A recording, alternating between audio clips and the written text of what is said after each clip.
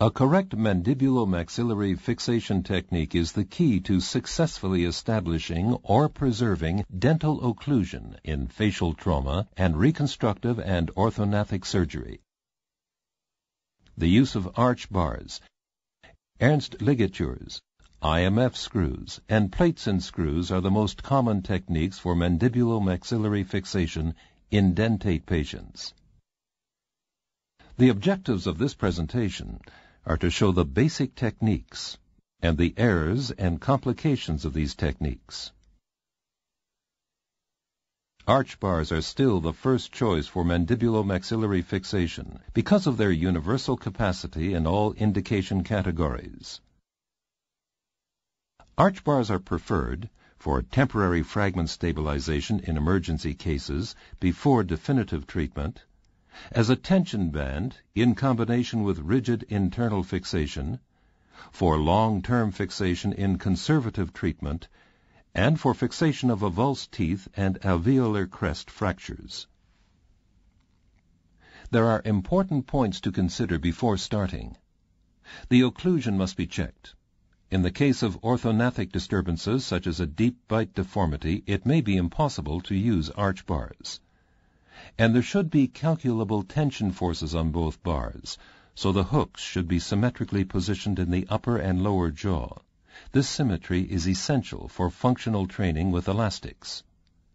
Other points are, if arch bars are used for long-term immobilization, the teeth have to be fluoridated to prevent demineralization. And the risk of contamination from infected patients must also be considered if arch bars are used. The instruments needed are 2 wire cutters, 2 wire twisters, and a gauze packer. Before inserting the arch bars, the occlusion is checked. There should be full interdigitation of the teeth with regular contacts. Fluoridation takes place before starting the arch bar fixation to prevent demineralization. The prefabricated arch bar must be adjusted in shape and length to each specific situation. The arch bar should not damage the gingiva. First, the bar is closely adapted to the dental arch. The position of the bar should be between the dental equator and the gingiva. If maximum stability is needed, the bar is cut behind molar number 7. But if less stability is sufficient, the bar can be trimmed behind premolar number 5. To fix the arch bar in place, a ligature in the premolar region of each side is first prepared. The wire ends should not damage the surrounding soft tissues.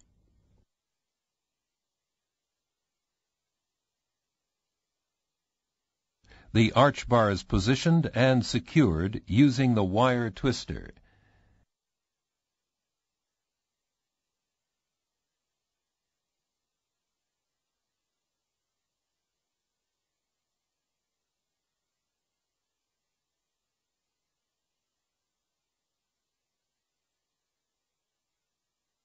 In the premolar and molar regions, one end of the wire is above the arch bar and the other end below it.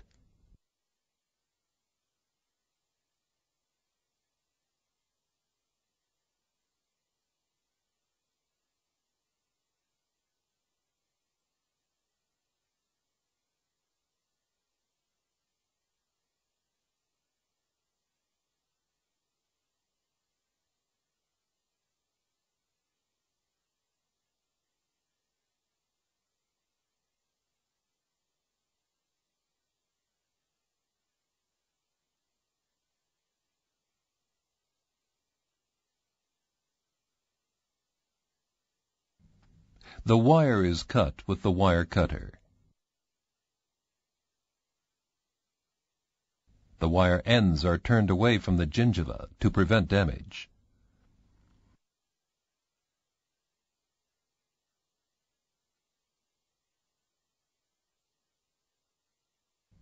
With experience, the wire can be twisted off at the required position.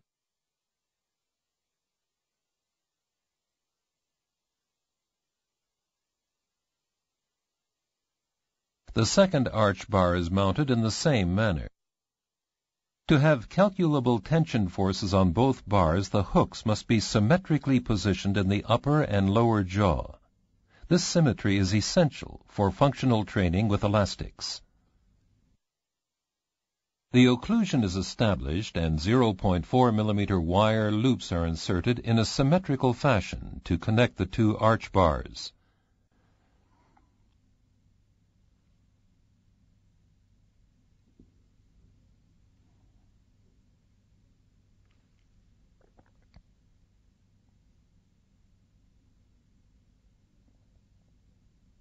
The wire ends are trimmed and bent to avoid injury to the mucosa.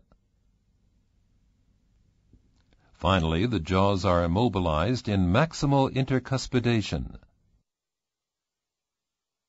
Functional load applied to the mandible demonstrates the stability of the system.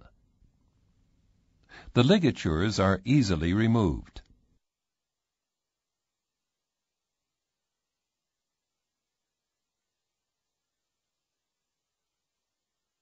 For fragment fixation before reduction, or for functional training, elastics are helpful. Arch bars support functional training using elastics if tensile forces in angle class 1, 2, or 3 are needed.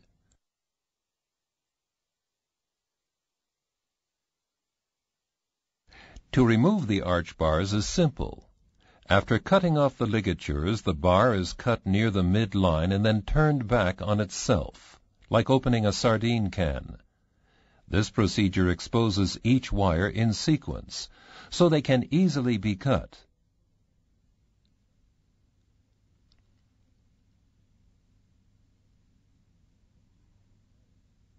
Any wire fragments are carefully removed.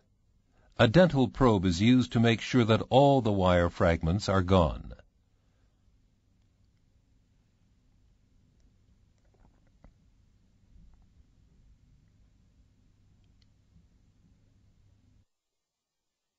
Ernst ligatures are a common method of wire fixation, although it should be understood that using Ernst ligatures leads to reduced stability. The major indication for Ernst ligatures are temporary fixation until definitive operative treatment and some simple fractures. The contraindications are comminuted and displaced fractures and unstable segmented fractures. There are important points to consider before starting. The occlusion must be checked. For orthognathic disturbances, it may be impossible to use Ernst ligatures. Luxated teeth should not be included in the ligatures. The ligatures of the upper and lower jaw must be in opposite symmetric positions for correct immobilization, and there is a risk of contamination from infected patients. Instruments for the application are 2 wire cutters and 2 wire twisters. An Ernst ligature is based on 2 neighboring teeth in the same segment of 1 dental arch. If possible, premolars number 4 and 5 are used in the maxilla and mandible. A 0.4 millimeter wire of approximately 15 centimeters length is used. One end of the wire is passed through the interdental space between canine number 3 and premolar number 4, and is passed back from the palatal to the buccal side via the interdental space of premolars 4 and 5.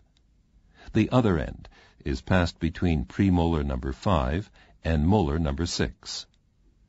This end also goes through the interdental space of 4 and 5. One wire end must pass below. The other end must pass above the horizontal portion of the wire on the buccal side. The wire is then tightened with the wire twister.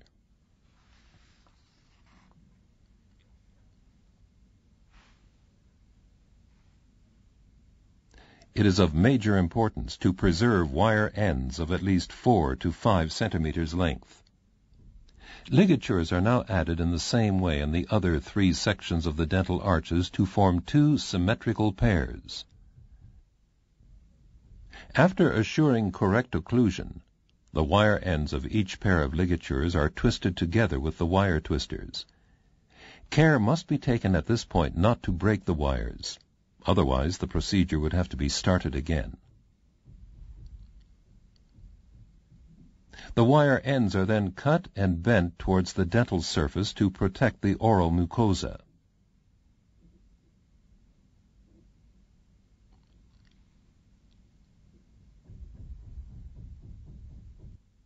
Additional stabilization can be obtained by using methylmethacrylate to reinforce the ligature. Monomer is put into 2 mixing containers.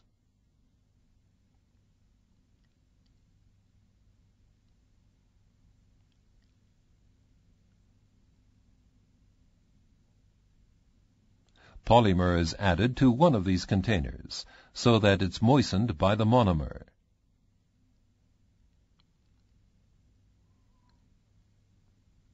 A spatula is used to mix the two until they become a paste.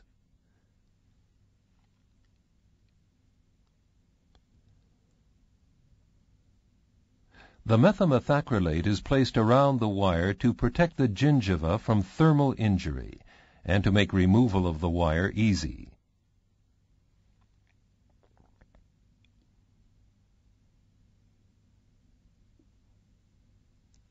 Monomer is used for the final molding.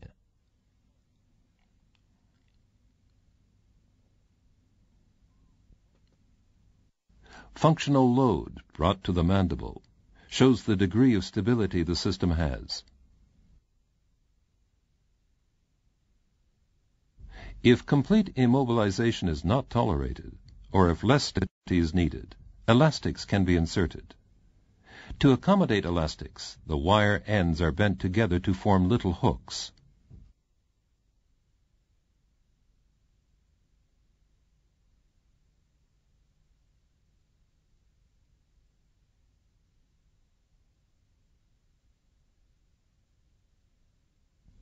The elastics are then inserted around these hooks.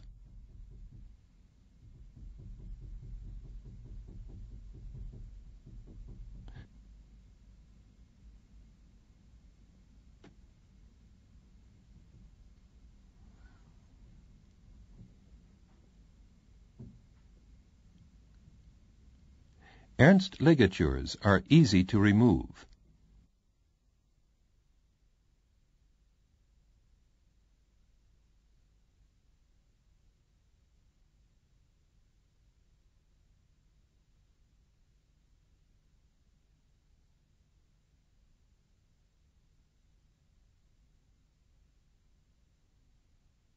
Bone-supported devices. The use of IMF screws and plates with screws for mandibulo-maxillary immobilization are considered to be a reserve method. Indications are emergency cases, in contagious patients, or as an alternative if arch bars cannot be applied. Individual indications are simple fracture patterns and orthognathic and reconstructive surgery. Contraindications, where bone-supported devices should not be used, are in severely comminuted and displaced fractures, in unstable, segmented fractures, or in children, if tooth buds are still in place. Before starting, the position of the tooth roots and the infraorbital and mandibular nerves must be checked. The position of the screws should be symmetrical from jaw to jaw.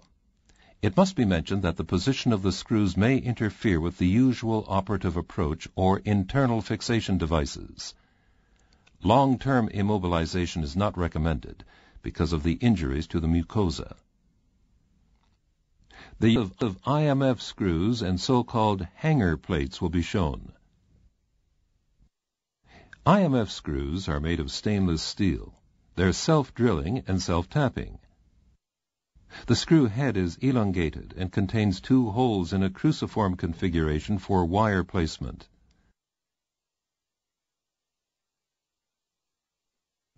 A 2.4 screwdriver with holding sleeve. Wire cutters and wire twisters are also needed.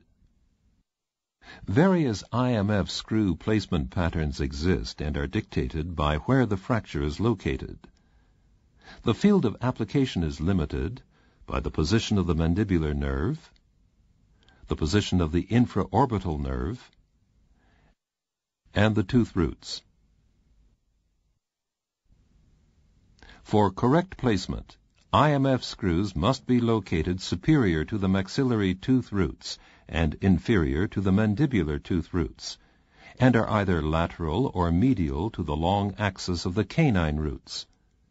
A more lateral approach gives increased lateral stability and greater control over the posterior open bite, but it runs an increased risk of complications.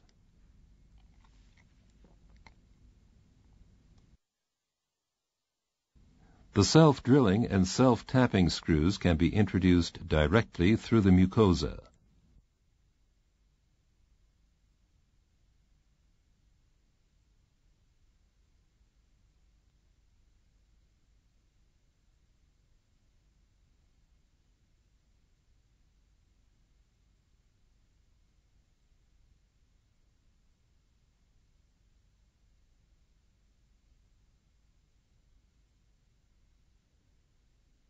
Care has to be taken that the screw head does not compress the gingiva when fully seated. 2 more IMF screws are inserted on the opposite side. Mandibulo maxillary fixation is performed with 0.4 millimeter wires. The wire ligature is wrapped around the screw head grooves.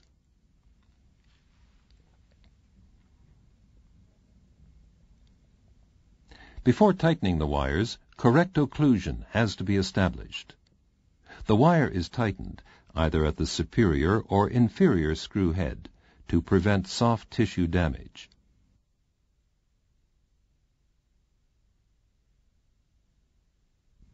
Another wire is placed on the other side, this time through the hole in the upper screw and around the lower screw.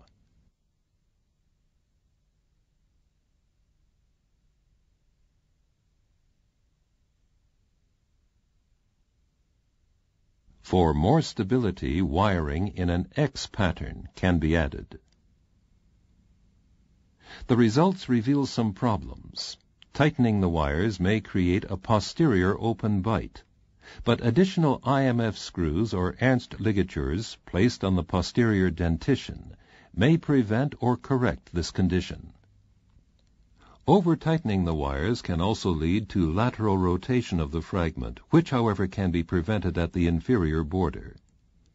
There may be a lack of stability due to the elasticity of the long wires. Alternatively, plates and screws can be used as a bone-supported device. From a 2.0 adaptation plate, pieces of 2-hole length are cut for the maxilla, and usually pieces of 3 holes for the mandible. These pieces are bent away from the bone and monochordically fixed with 6 millimeter long 2 millimeter screws.